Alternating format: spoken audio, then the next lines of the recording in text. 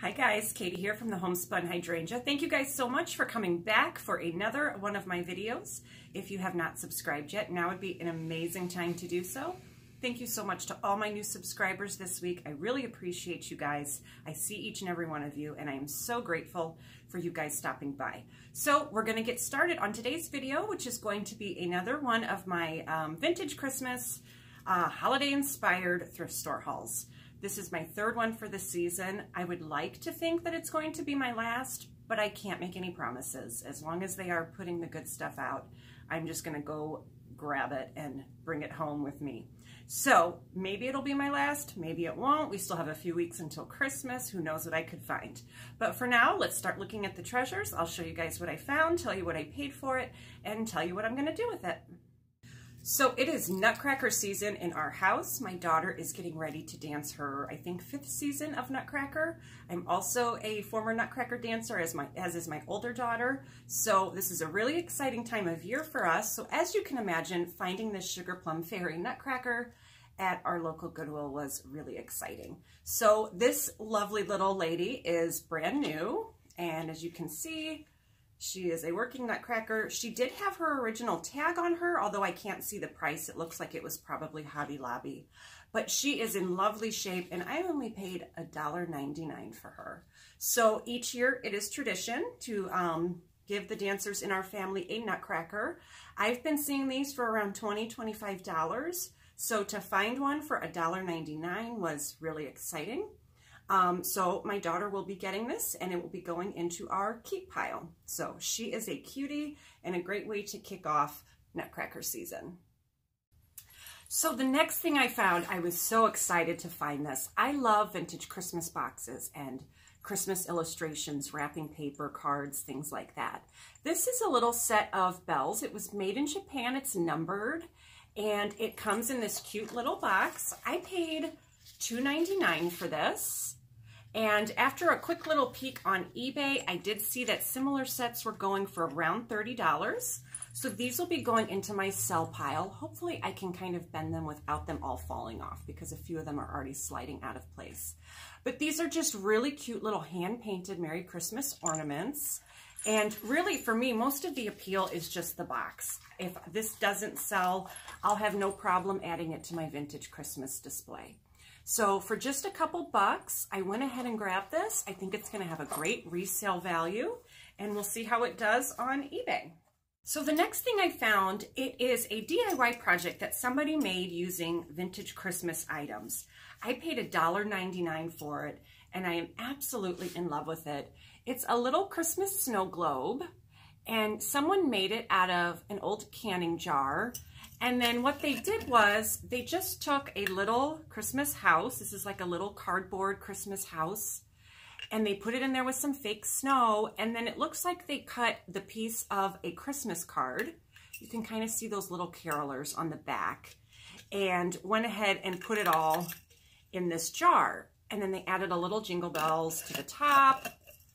And as you can see, it just makes for a really cute snow globe. I thought that this was such a cute DIY project and a fun way to use some old Christmas cards that I had.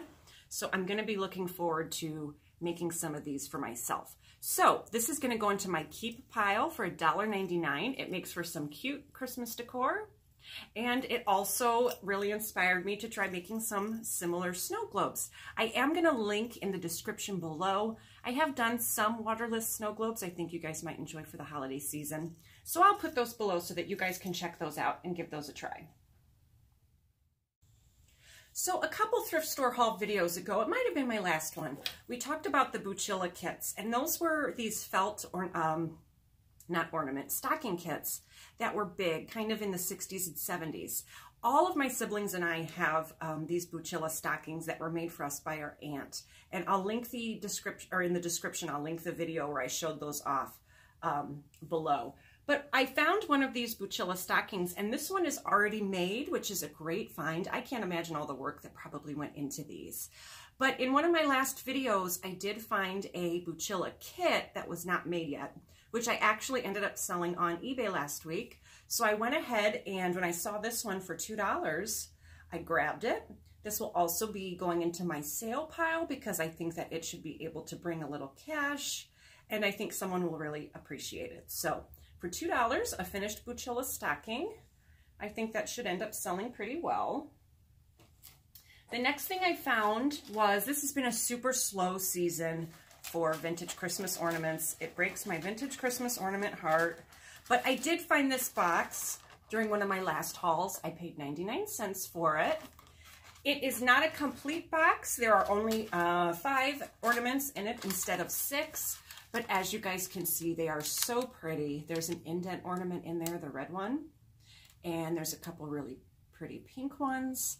I may just go ahead and keep these, although the indent and any pink Christmas ornaments do have a really good resale value.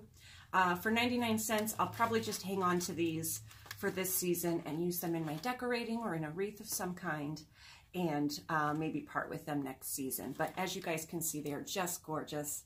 And they've been so hard to find this season. I found such few vintage ornaments, so I was really happy to get those.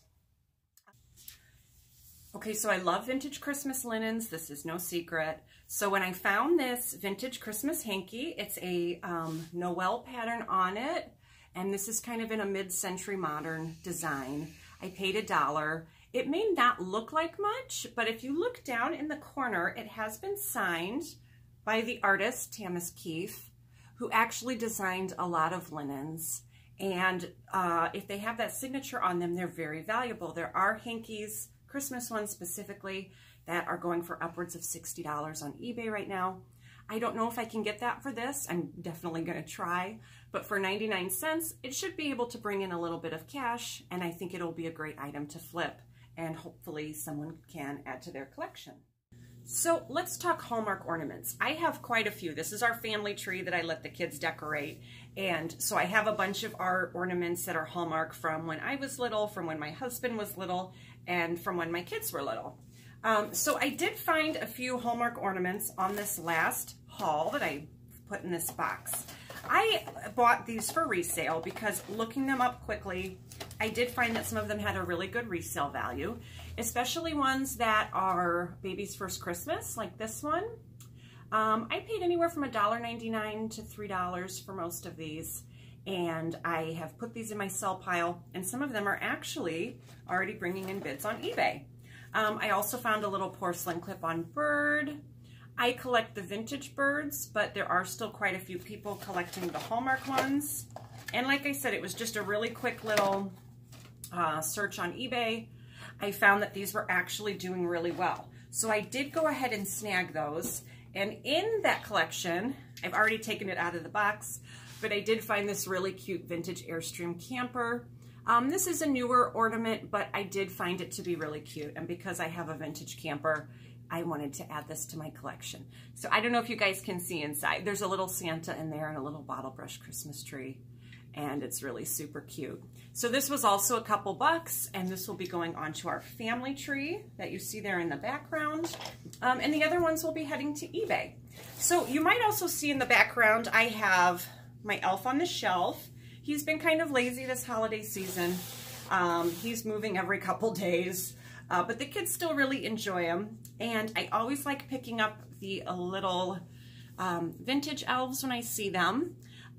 If you can find any little vintage elves like this, the little felt ones, they're made in Japan, these still have a really good resale value. So I found this little guy for $1, and so I'm going to add him to my sell pile. I have sold a few other little elves on eBay this season, so I am going to add him to that. If you guys do need some elf on the shelf ideas, I'm going to link some in the description below because I have featured quite a few on the blog.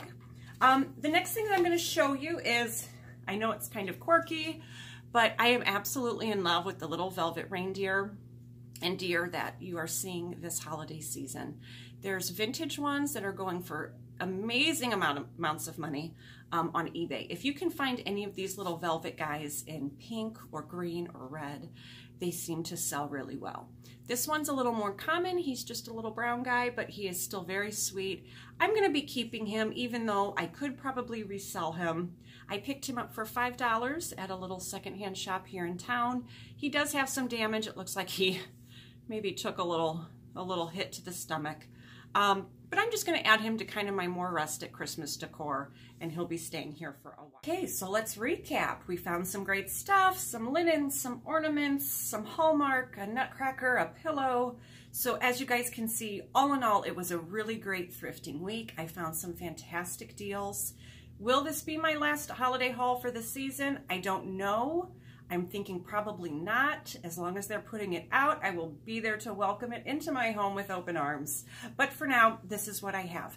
Make sure you guys check out the description, because I'm going to not only be linking up the Elf on the Shelf ideas and some of my old haul videos, but I'm also going to share with you guys, in the spirit of the Nutcracker season, my recipe for homemade sugar plum candy. It's super easy, it's super tasty, and they're just really pretty. So they look really pretty on your table. So I'll be including those in the link below. Thank you guys so much for coming back for another video. I appreciate it. Still coming in the next week, I'm going to be doing a master bedroom holiday decorating reveal. I'm going to show you guys how I got it all spruced up for the holiday. And I hopefully will be doing, if I can get to it, just a mini holiday home tour, so you guys can kind of see how I've been using all the collections around the holiday season. So until then, I hope you guys are finding amazing things, and I hope you're having a wonderful holiday season. I'll hope to see you guys back here soon. Take care. Bye-bye.